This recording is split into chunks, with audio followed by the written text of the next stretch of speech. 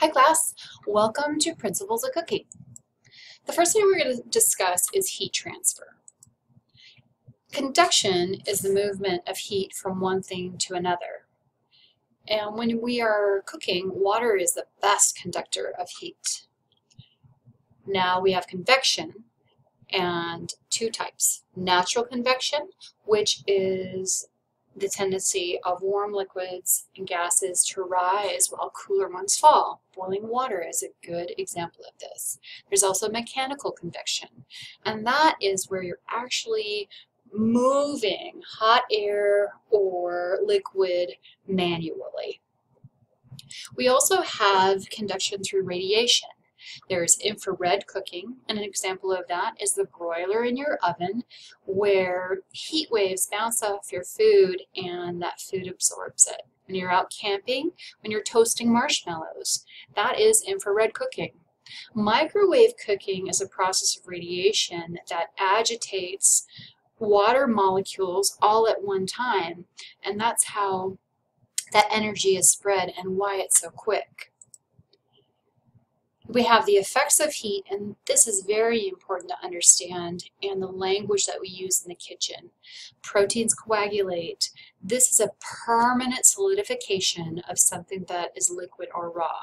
And once you've coagulated a protein, you can never go back to a raw state. That's why it's very important to pay very close attention to how long you are cooking your product. Starches gelatinize, and gelatinization occurs when starches absorb water. So when you're thickening soups or sauces, those starch granules float around, and as they start to heat up, they swell and they take up more space. Sugars caramelize, and that is the permanent transformation that creates color, texture, and flavor. Be really careful when you're caramelizing. We don't want to over caramelize because it can create bitterness in your food.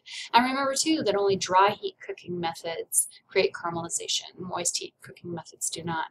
Water evaporates. This is very important to understand. Everything you're cooking is just about 75% plus made up of water. So as you add heat to it, that water evaporates. Pay close attention to that. We don't want to dry out our proteins, and we don't want to overcook our product. We don't want it depleted of moisture. Fats melt, and fats have a smoke point, and that's the point at which your fat will begin to smoke. So it's important to know what fats to use with what cooking methods. High heat cooking methods, you want to use a fat that has a high smoke point. Low heat cooking methods, you can use a fat that has a lower smoke point. Know that whatever fat you're using, that's what your product will taste like. Now, different cooking methods we have. The first one we're going to talk about is dry heat cooking method. And this is the conduction through air or fat. You have broiling, grilling, roasting, baking, sauteing, pan frying, and deep frying. So remember that these processes help to create caramelization, color, flavor, texture. Then we have moist heat cooking methods, and this is conduction through water or steam, which is a gas. You have poaching, that's really gentle, simmering, a little bit more action, boiling, usually high action, and this is like what you would cook pasta in. And then you have steaming. Steaming's fantastic for vegetables. Now, moist heat cooking is really used to tenderize and emphasize the natural flavors of food. So just remember that we're not looking to really develop any color here. You should be using this with foods that have their own integrity without caramelization. You've got combination cooking, and these are both a neat way to be able to tenderize food that is high in potentially connective tissue, meaning it's tough cuts of meat.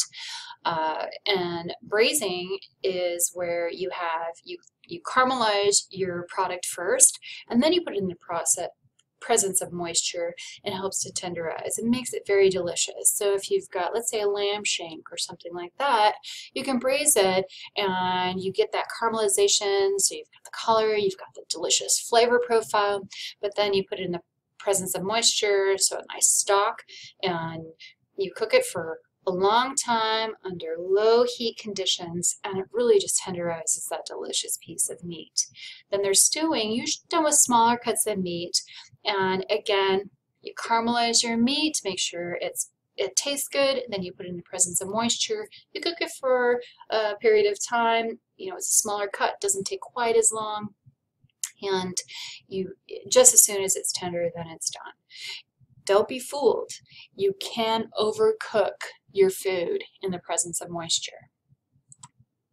And that's it. I appreciate your time. If you have any questions, let us know.